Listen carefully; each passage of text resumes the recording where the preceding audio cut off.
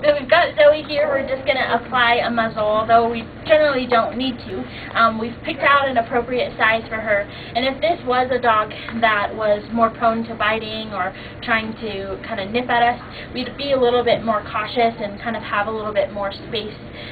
What I like to do is just kind of keep them as close as I can so they can't whip around and try to come snap at me that way. So I've just got a good hold on her, got her up against my body, and I'm just going to slip the muzzle right over her her muzzle, and then just make sure that it's a good size for her.